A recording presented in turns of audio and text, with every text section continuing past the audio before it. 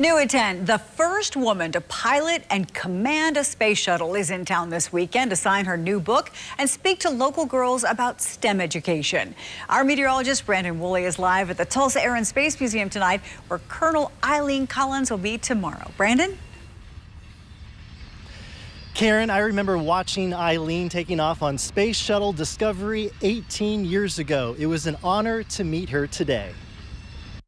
Colonel Eileen Collins is no stranger to Oklahoma, having started out here. I was in the first class of women to go through pilot training at Vance Air Force Base in Enid, and there were 4 of us. The Air Force was impressed with Collins that they wanted her back to teach others. I was a student at Vance Air Force Base in 1978, and then they brought me back as an instructor from 1979 through 1982. You could say Oklahoma prepared her well for her later successful space shuttle missions. I felt like because of what I had been through in Enid many years earlier, I was really prepared for going in there and, doing my job the best I can. NASA called her while at Vance Air Force Base, and they said, "You're going to be the first woman pilot of the space shuttle." She felt confident that she was ready for the task at hand.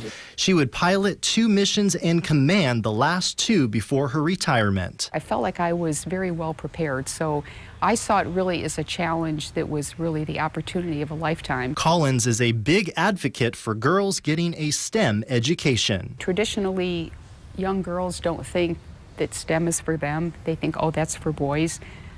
That was very true in my generation, but there's people that still think that way. So I like to tell the young girls, these fields are for you also. Her book came out in late 2021 that she co-authored with Jonathan Ward and has been busy traveling to promote it. She said it was challenging writing it at times. I would say it was challenging because I didn't write the whole thing from memory. I mean, most of it was from memory, but I had to go back through my logbooks, through my training manuals. Between Jonathan and I, we called people and interviewed.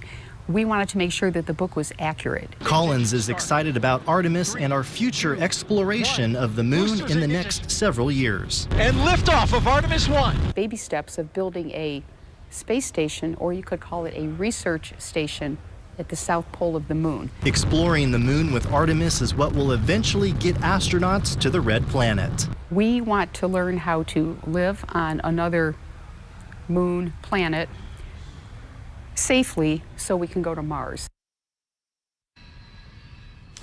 If you want the chance to meet Collins, you can come out here to the museum 9 to 5, and she'll be signing her book right at noon.